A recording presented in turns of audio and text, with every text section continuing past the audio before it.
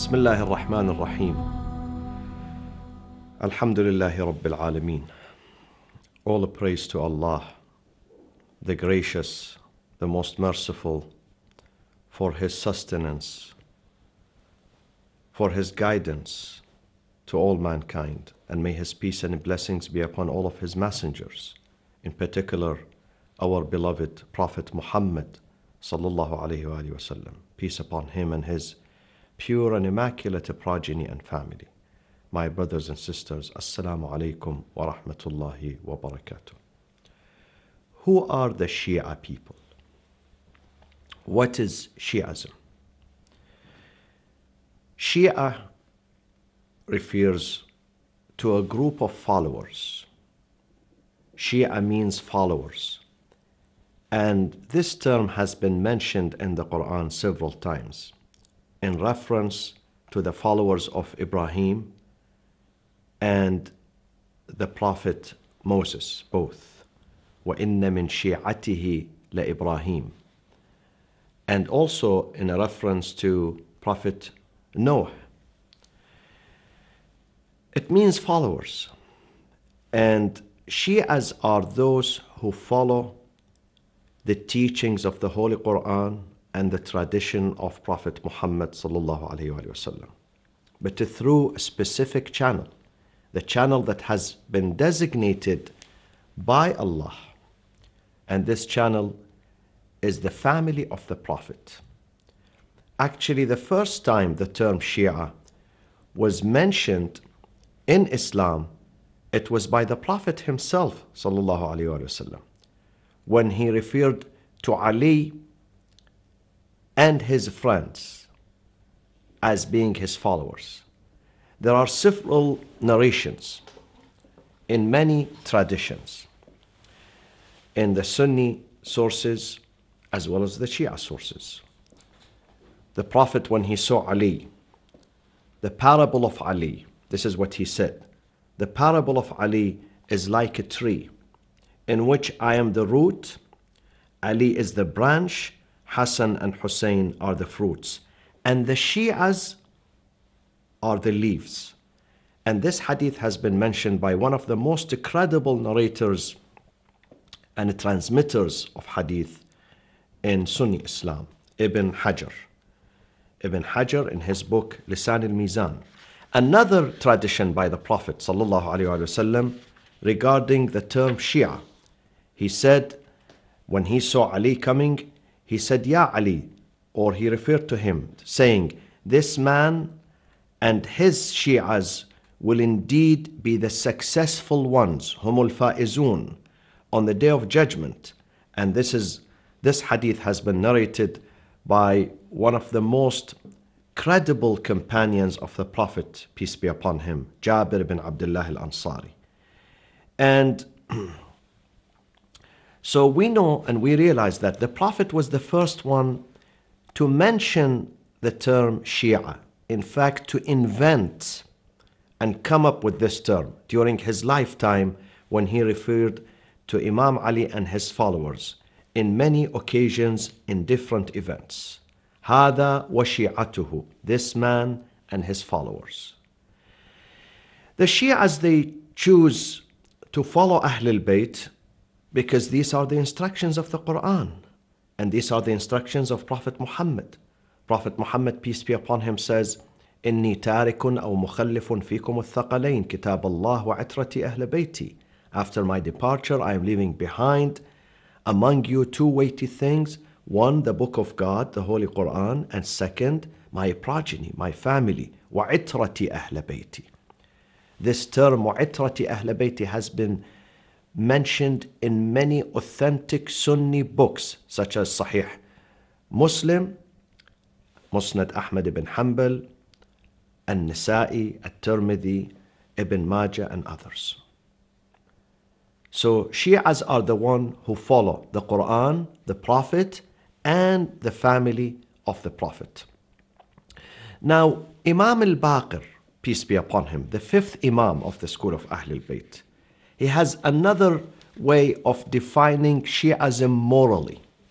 Moral and ethical and spiritual definition to Shi'ism. He says to one of his companions, he says, Ya Jabir, it's not enough for a person to call himself Shia and then he expects complete salvation and success on the Day of Judgment. ما شيعتنا إلا من اتقى الله وأطاعه. In fact, the Shias of the Prophet and his household are the one who are pious. They fear God. They obey God. وما كانوا يعرفون إلا بالتواضع والتخشع. You would recognize them by only their humility, their submission to God, their honesty, their abundant praise of God, their fasting, their prayers, their goodness to their parents, attention to the poor, needy, debtors and orphans, and speaking. The Shias are the one who speak the truth, the recitation of the Quran, holding back their tongues except for good words and trustworthiness towards one's relatives in all affairs. These are the characteristics of the Shias. The Shias, they follow God, the Holy Quran, Prophet Muhammad, and after him, the nearest people to the Prophet who had been appointed by God and the Prophet, and those are Ahlul Bayt. And also, they have good qualities in their behavior, in their attitude, in their conduct, the way they conduct themselves, the way they behave, the way they reach out to others. They are excellent. They are the top ones. They follow the manners and the akhlaq of the Prophet. The leader of Ahlul Bayt is the Prophet and his household. They follow Imam Ali in his manners. They follow Lady Fatima al-Zahra, Imam Hassan, Imam Hussein, Imam al-Sadiq, and other Imams.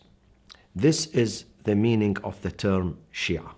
Different narrations show that the Prophet, peace be upon him, was the first person to utter the term Shia and Shi'ism in reference to those who were very close to Ali ibn Abi Talib. In several occasions, when the Prophet, peace be upon him, and his family would see Imam Ali being surrounded by maybe 2 or 3 of his close and loyal friends, he would smile. He would say, Ya Ali, anta wa shi'atuka ala manabira min nur.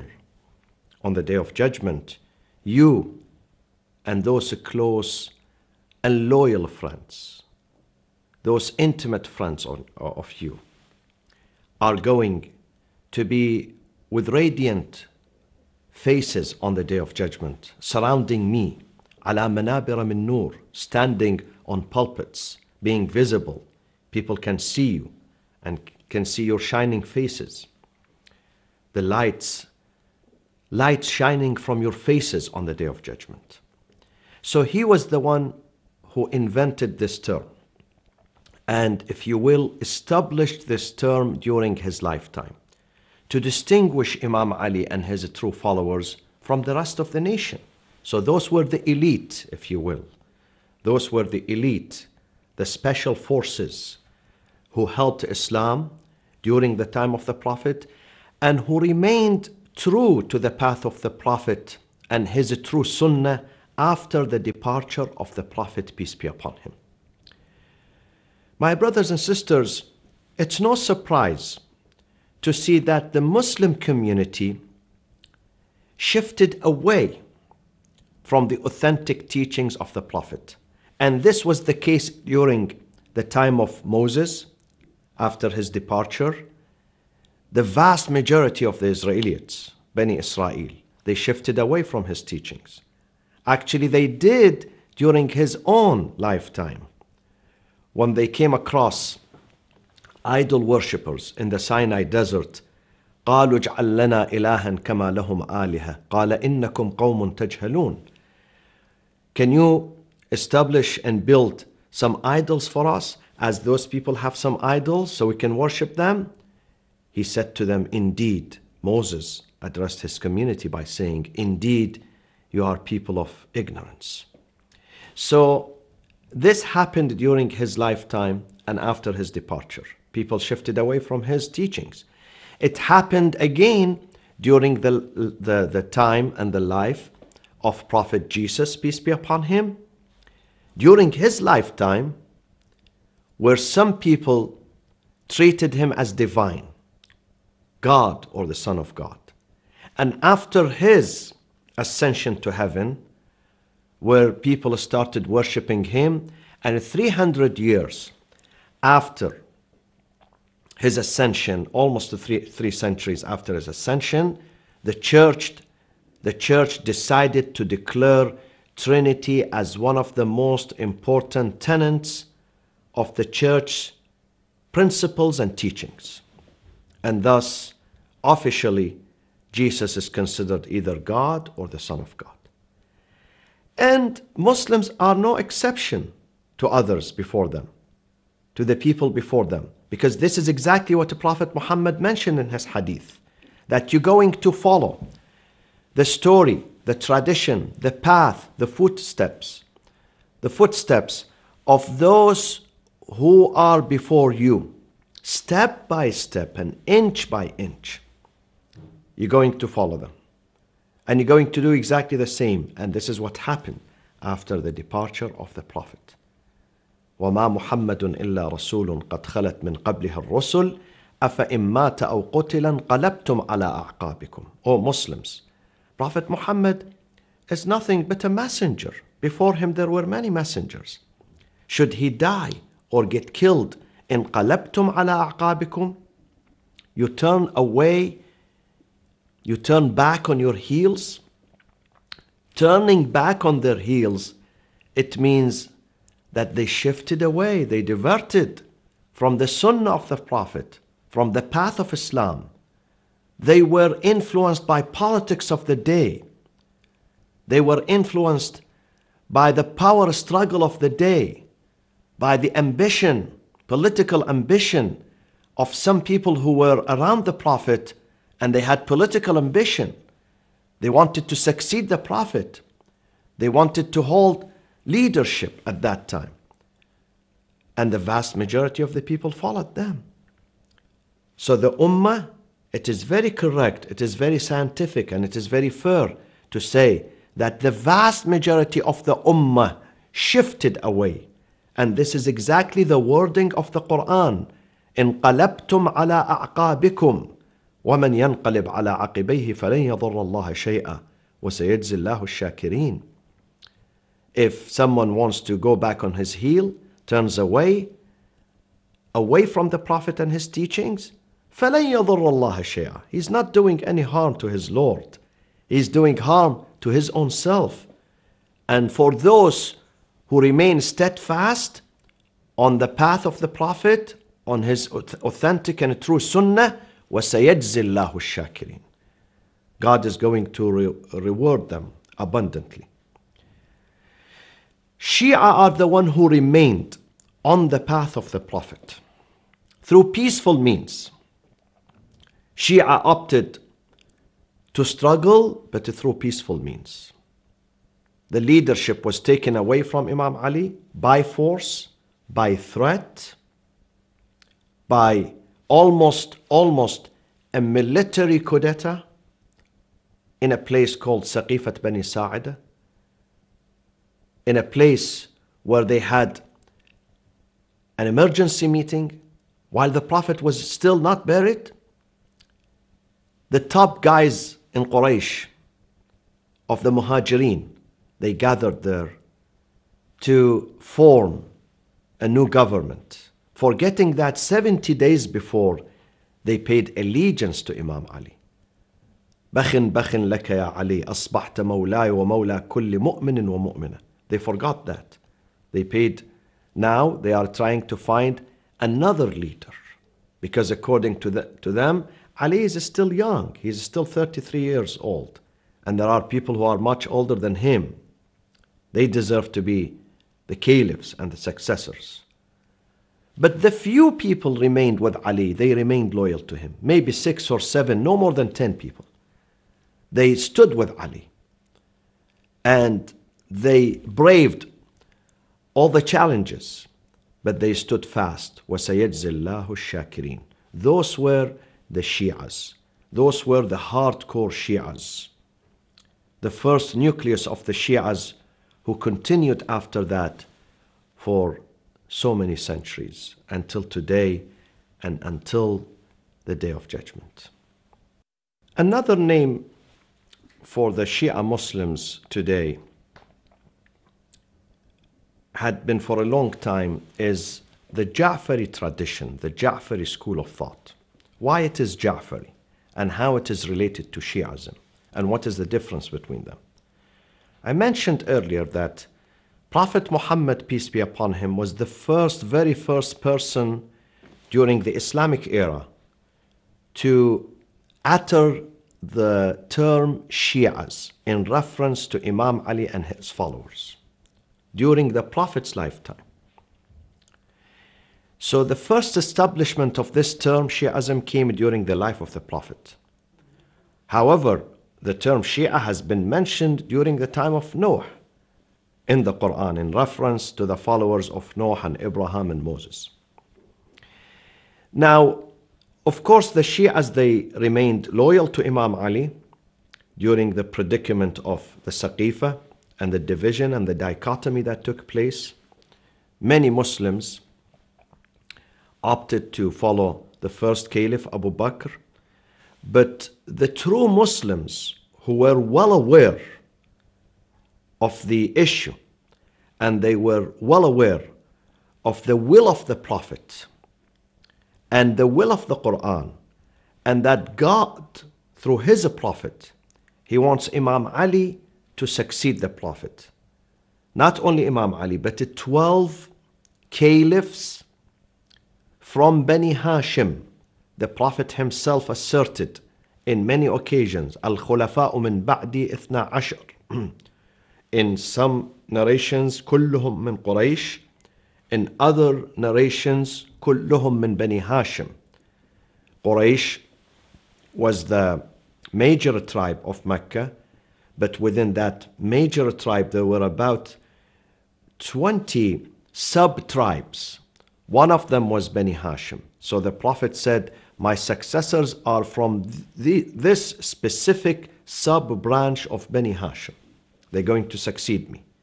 So very few, the minority, they chose to remain steadfast and strong on that path. Though that path cost them a lot of persecution, a lot of suffering, a lot of killing. They lost their life. They lost their belonging. They lost everything they had. But this is the sacrifice we have to give. Quran teaches us that when the cause is worth it, you may give your soul for it. You may give your life. You may give your blood. You may give your money. Until the time of Imam Ja'far al-Sadiq came. Imam Ja'far al-Sadiq was born almost 70 years after the departure of his great-grandfather, Prophet Muhammad sallallahu alaihi wasallam. He was born in Medina in year 83 Hijri. And at that time, Bani Umayyah, the dynasty of Umayyah, they clashed with Bani al-Abbas. Actually, Bani al-Abbas, who are the descendants of Abbas, one of the uncles of the Prophet sallallahu alaihi wasallam, they had power struggle among them. Bani al-Abbas, they tried to depose Bani Umayyah and replace them. So they were busy fighting each other. There were huge power struggle among them. At that time, Imam al-Sadiq, who's the 6th Imam of the school of Ahl al-Bayt, he found a window of opportunity to formulate Islamic jurisprudence, Islamic fiqh, and Islamic theology according to the Sunnah and the teachings of his great-grandfather, Prophet Muhammad, peace be upon him. He had some time of freedom, if you will, freedom to preach. So he started preaching, Imam al-Sadiq, in the mosque of the Prophet, because now the dictators are busy killing each other. They have no time to suppress the infallible Imams, because there was severe power struggle between the Umayyad dynasty and the Abbasid dynasty. And that era and that time was very important and critical to the Imam to propagate and disseminate the true message of Islam. After a period of time, after so many years of not being able to preach, neither him nor his forefathers, such as Imam al-Baqir or Imam Zain al-Abidin, now Imam al-Sadiq, he has this opportunity, this is the momentum, to preach the message of Ahlul Bayt. And therefore, when this message re-emerged during the time of Imam al-Sadiq alayhi salam, it was attributed to him. Although Shi'ism is established first and foremost by Prophet Muhammad sallallahu alayhi wasallam, but later on, after 60 or 70 years, it was formalized and crystallized by Imam al-Sadiq alayhi salam. And therefore the Shi'as were known after that as the Ja'faris, or the Ja'fari school of thought, which is attributed to the sixth Imam. Imam al-Sadiq was able to educate people, to educate the scholars. Some of the scholars who studied under him were Abu Hanifa and Nu'man ibn Thabit, was Imam Malik. Both of them, they studied under the guidance and the instructions of Al-Imam al-Sadiq alayhi salam. Al-Shafi'i and Ahmad ibn Hanbal, they were not the direct students of the Imam, but however they still benefited from the knowledge of the Imam because they were the students of the students of Imam Ja'far al-Sadiq alayhi salam. And Shi'ism started to flourish. At one point there were 4,000 jurists, exegetes, mufassir of the Quran, theologian, scholar, who were listening to the teachings and the instructions of Imam Ja'far ibn Muhammad al-Sadiq alayhi salatu wassalam. They learned from him, they benefited from him, and therefore from that time Shi'ism became to be known and distinguished from other traditions by being called the Ja'fari school of thought. However, the others, like the Hanafi, the Maliki, the Shafi'i, the Hanbali, were patronized by the Abbasid government. They were given much freedom. They were propagated officially by the government, through the help of the government, the support of the government, and therefore they became the majority. Because when the government has the media, has the money, has the political power, then it can preach any message.